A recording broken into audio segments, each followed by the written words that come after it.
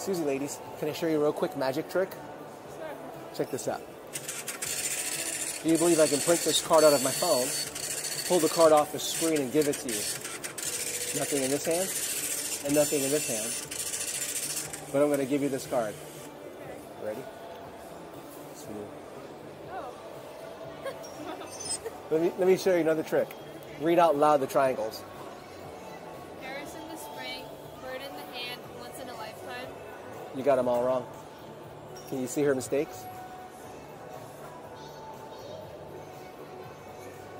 Let me show you what it says. Paris in the spring, Oh. bird in the hand, once in a lifetime. You see it? Yeah. Can I show you another trick? Sure. Okay. Are you a good person? Yeah. Let's see if you're mistaken about that, okay? Have you ever told a lie? What do you call people who tell lies? So what are you? Have you ever taken something that doesn't belong to you, ever? Not even candy as a kid? No. How about an answer from somebody's test? No. Okay, let's say you haven't stolen, okay? Have your parents ever punished you? Yeah. That means you haven't always honored your father and your mother. Yeah. So by your admission, you're a liar, you're not a thief, but you're disobedient and rebellious. Is that a good person? Maybe. No. Think about this. If you died today and God judged you, would you be innocent or guilty? You shall not lie. Just based on that one, are you innocent or guilty? Yeah.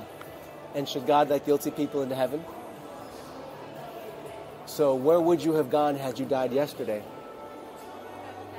You said it, I didn't, right? But what did God do for you so he could forgive you? Gave us another day. What's that? Gave us another day. He had to do a lot more than that. Ever heard of Jesus? Yeah. What did he do for you? Die. On the cross. Yeah. And then he rose again on the third day. Do you know why he had to do that so you could be forgiven? Because God is going to punish every sin. You've sinned, I've sinned, right? If he punishes us for our sins, we would end up in hell, like you said. But Jesus wants to pay the penalty for your sins and my sins. And if Jesus took care of it, you won't have to be punished and you won't have to go to hell. But how do you receive what Jesus did, okay? You have to repent and believe in Jesus. Turn away from your sins and put your faith in Jesus because he's the one who paid the bill. Okay, a bill you can't pay. Did you know how to go to heaven before I talked to you?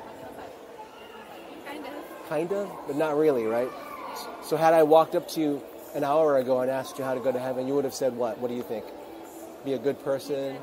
Yeah, that's absolutely the wrong answer. Do you know why good people do not go to heaven? They don't exist. The Bible says in Romans 3:10, there is no one good, not even one. Romans 3:23 says, all have sinned and fall short of the glory of God. Nobody gets there by being good enough because we're all bad enough to go to hell. Okay? So repent of your sins and believe in Jesus. Do you believe what I just shared with you from the Bible called the gospel? Are you ready to make a commitment to follow Jesus? Turn away from your old sins and follow Jesus forever and ever? You are? What's your first name? Noe. Noe? How do you spell that?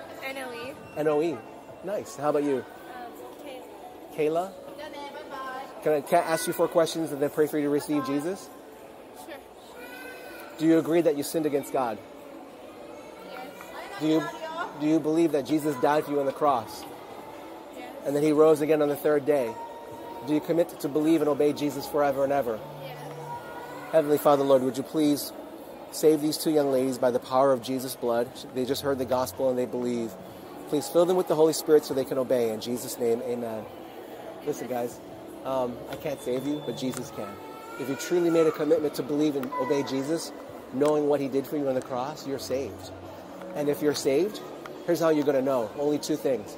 You're going to change into a new person, obeying God more and more. You're going to grow in holiness. And you continue to believe the gospel that Jesus died for you. Do you guys go to church somewhere? My grandparents. Is it a Christian church or do you go there on a regular basis? Is it possible for you to go to church on a regular basis? Try to start obeying Jesus by starting there, going to church, a Christian church, not a Catholic church, okay?